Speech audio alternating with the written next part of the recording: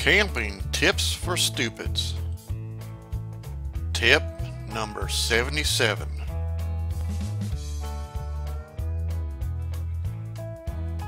Springtime isn't just for Hitler, it's for the stormy season too.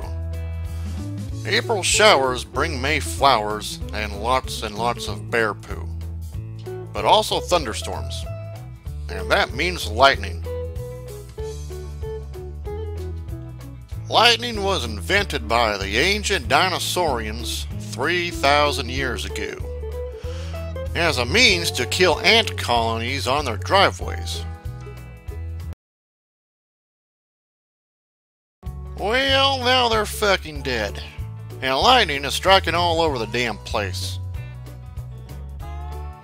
When out backpacking or camping in wide open country or high exposed mountains, you gotta be extra careful when thunderstorms roll through the region.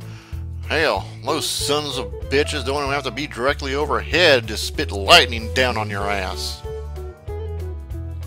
If you ever hear an electric hum from metal parts or static in your hair, a lightning strike is forming to come down on you like Thor saw a spider on your head. And forget about hiding under the isolated tree or the tallest tree in the area, because that's the new lightning rod for the day. Picnic shelters, outhouses, or anything with metal roofs or parts are also death traps. So store the hot dogs and sausages in those. And if you're out in the open on the trail, squat down, cover your head, and kiss your ass goodbye. Or hope you get awesome superpowers. But you'll probably just die. Good luck!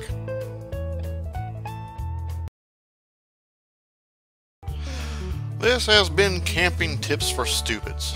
Remember to spay and neuter your idiot population.